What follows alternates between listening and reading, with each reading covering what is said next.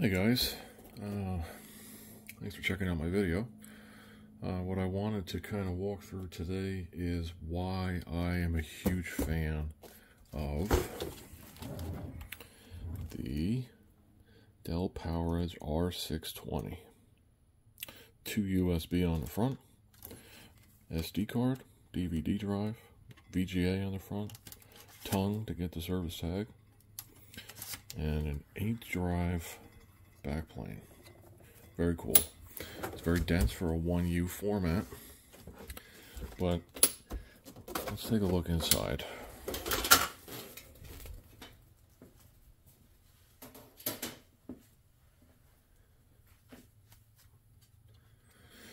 So, why I like it is because of its expandability, and it's a very scalable server for a home lab environment or a small business, medium business. You see it ran all over the place, and there's a reason for that. What I want to first look at is the backplane. You have two different backplanes. You have this one, which is a 4-bay backplane, right? SAS or SATA drive. And it only uses one SAS cable, which runs along the back to the RAID controller, which we'll see in a second. This one here has a dual backplane to handle 8 drives, and you can see that. And if you get one for yourself and it has a 4-bay backplane, you don't have to get an entire new server. You can just upgrade a few components to get the expanded capability. You need to get the backplane, and you need to get a new set of RAID cables. Now, one of the things that I really like that they did with this is that you have these little lift arms here that control where the cables go. So remove the windshield here, and you can see that they run alongside. So the planner board, the DVD drive, again, just run across, and they connect. They follow the line here, and we're back, and they connect in here. So you have your SATA cable, you have an additional power port, and you have a whole bunch of capacitors. Don't really fuck around with those. On the other side, you have your SAS cable. It's really one cable, so it's got 2 SAS connectors for the backplane, but it runs along the back into the RAID controller port. In this case, this has an H710P with a RAID battery that connects in. And it's just an overall very scalable and capable unit. So the H710P has a 1 gig cache module on it, and it's very easily hot swappable if you decide that you want to run an H310 or various other RAID controllers. The H710P and the H310 are both flashable to IT mode. And what that means is that you can get one of these and try Proxmox or Unraid, and if you wanted to create ZFS pools on an Unraid or a TrueNAS environment, you could flash the RAID controller to get the capability to do that. On the flip side, if you did not want to do that, and you wanted to keep it in a more traditional environment, you leave it as is, and you could install whatever you want. You could put Ubuntu on here, you could put Microsoft Windows on here, you could put various flavors of Linux, you could put VMware on here. And one of the cool things about VMware is that Dell puts out customized ISO images with all of the drivers preset for you. So you don't have to go mucking around and installing VMware and then trying to find the RAID drivers and then trying to find certain drivers for various things. Oh, my NIC board on the back's not being found, or my PCI risers, my cards connected to those aren't being identified. Well, Dell takes care of that, and that's another reason why I'm a huge fan of it. And what's very interesting is that, at least at this video, Dell just put out ESXi version 8 VMware hypervisor image, and guess what? You can install it no problem on an R620. So if we look at the design here, we can see, we just talked about the backplane and the RAID controller a little bit there. We can see that we have 6 fans, hot swappable, which means that in the event that you need to replace a fan, it's very easy. You can do it while it's turned on. Not to say that I've ever had a fan going on me. I haven't. I've been in the field for about 20 years, over 20 years. But in the event that a fan goes, you don't even have to shut it down. You can just lift the lid, pull out the one that is damaged or broke, replace it, close the lid, and away you go. Another really cool thing that I like about the hardware on an R620 server is the amount of RAM slots. If we think about the 11th generation Dells, they didn't have as many. I think you had 18. On the 620s, you have 24. So what does that mean to you? Scalability, room to grow. You don't have to immediately get everything all at once. You can accumulate it over time as you grow. And I think that's one of the biggest reasons why I love this server, is because you can pick it up relatively cheap from the various markets or whatever, and then it lets you grow with it. And I'm not even talking about just the fact that you can upgrade the RAM. I'm talking about the fact that you can also upgrade the processors.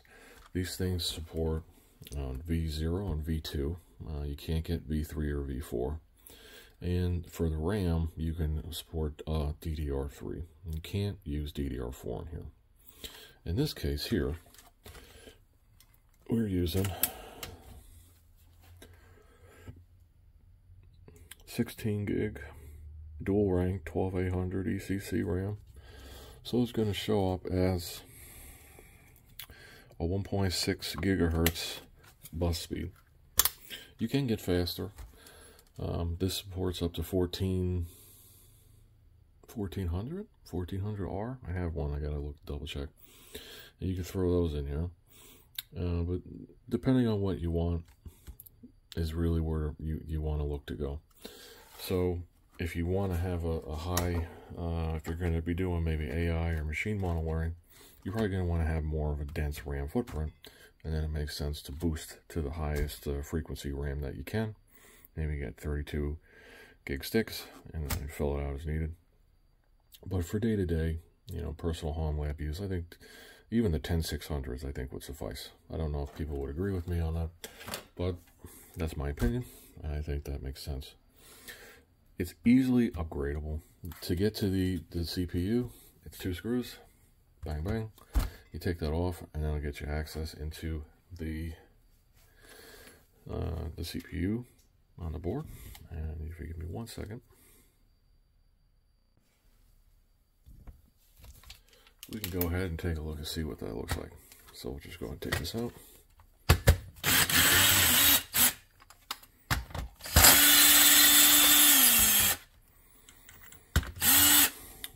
Very easy to do.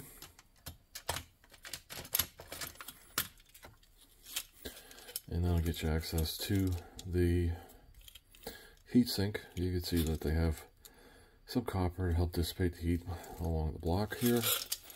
And if we take this, put it to the side, you can see the CPU here.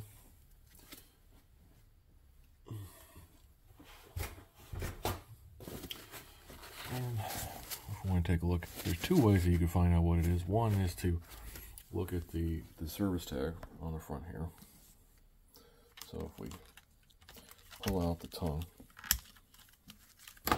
again, I have giant hands and everything is a pain in the ass for me. You can see the service tag here. That's one way to get the CPUs. But another way you can get the CPUs is to take the heatsink off and just brush it. Brush away some of that thermal paste. And you can take a look and see exactly what you have.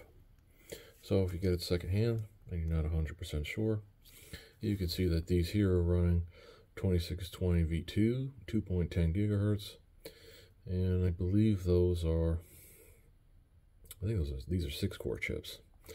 And what does that really mean? Well, that means that the 6-core chips have hyper-threading support, so they're really 12 logical vCPUs. So with both, that means that you have 24 logical cores. And I will point out that when you are doing a home lab or running a home lab, it's not going to be the CPU that's going to be your bottleneck. It's not. It's going to be your RAM, and it's going to be your storage. So don't cheap out.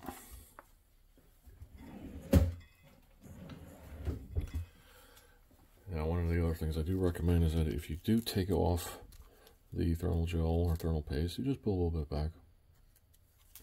You don't need to go crazy. In this case here, I'm using an MX4 thermal compound from Micro Center. Huge fan of Micro Center. And when we go to put it back, you want to take a note. So you see how it has the little arm, the little pegs sticking out a little further here? Well, that just means it goes on this side.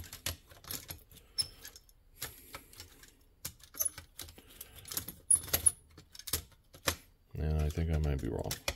Let's see. Yep, I'm wrong. Not the first time, won't be the last time.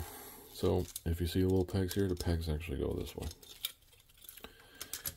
Alright, you'll know that it's flush because you can tell it's seated in. And you just take your drill. In this case, my extremely old Ryobi. And you just screw it back in.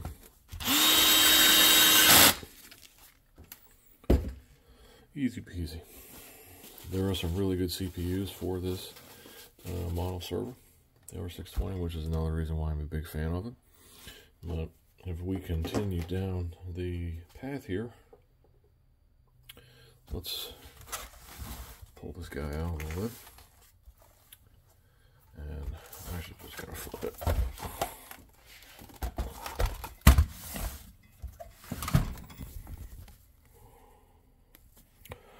What do we got? Well, we got a few things cooking on the back. One, we can immediately see that this is missing a riser. So this has 3 risers with it.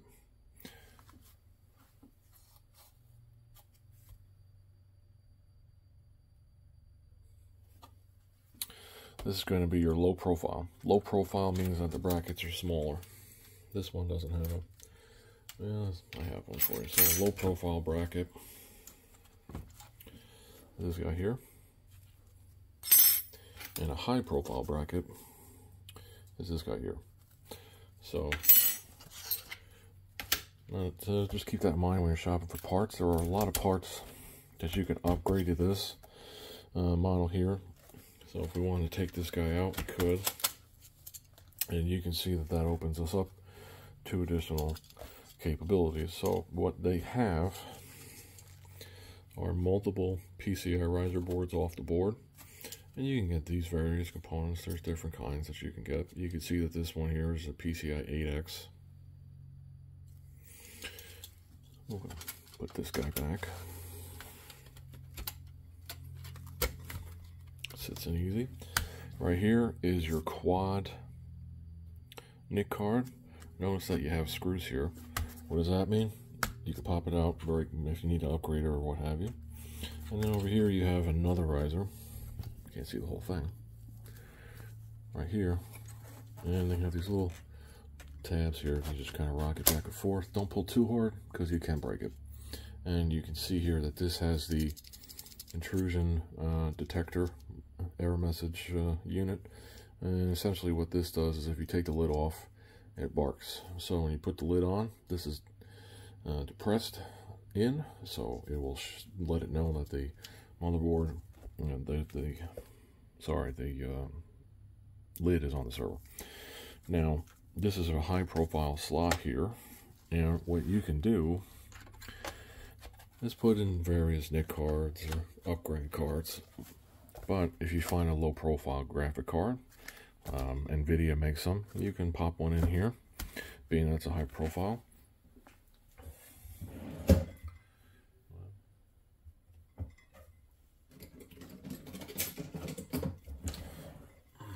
show some examples, so just bear with me here. So here's an example of a card that you can upgrade. This is you can see the part number. It's an XP0NY. Essentially, it's an Intel dual NIC card, and that's one example. And another example is this guy here, which is an Intel X540T2. I got it right in the first try. That doesn't always happen. And this is a 10 gig card, which we can see reference here. If I can get it right. Come on now. And it's an RJ45 10 gig. Not that expensive to get. Your biggest expense if you want to upgrade to 10 gig isn't going to be the cards. It's going to be the switch. And if you do decide to make that jump, make sure that whatever you get is going to play nice together.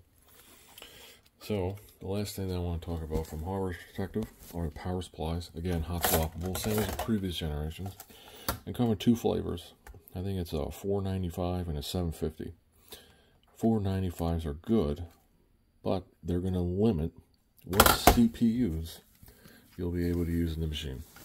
So keep that in mind. If you want to upgrade some of the CPUs to the better versions, maybe the V2s on the higher end of the spectrum, which require a bit more juice to run, the 495 watts won't cut it. You want to look for the 750 watts. Try to get it out of the gate, otherwise it's an added expense. But at the same time, if you can save money up front and upgrade slower over time, absolutely nothing wrong with that. One of the other things that I'll say in closing here about this server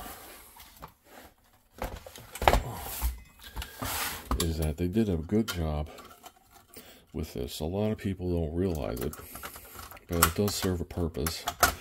Not only does it keep things tidy, but if we can zoom in right here, we can see that it labels all the RAM slots for us. So in the event that you have an issue with a RAM DIMM, and it tells you when you boot it up, you don't have to go crazy reading it on the board. You can, right? I don't know how good you're going to be able to see this. You can. It's not impossible. You see how this one has an A2, and then this one is a A9, and then the one next to it's an A5. You can definitely read it off of the motherboard, but I find it's very, very easy. It's much easier if you just look at it on this thing. And it helps keep your system running as efficient as possible. So I hope this helps anybody out there in the community that's looking for a Homelab server. And this is one of the reasons why I'm a big fan of the R620 from Dell. It's a powerhouse, very scalable unit, very low form factor. And in the next video that I do, where I power it on and walk through the various capabilities from there, you'll see some additional reasons why I love it. It's extremely quiet, and it's very capable from an operating system and software perspective as well. Thanks for checking out my video. Have a good day.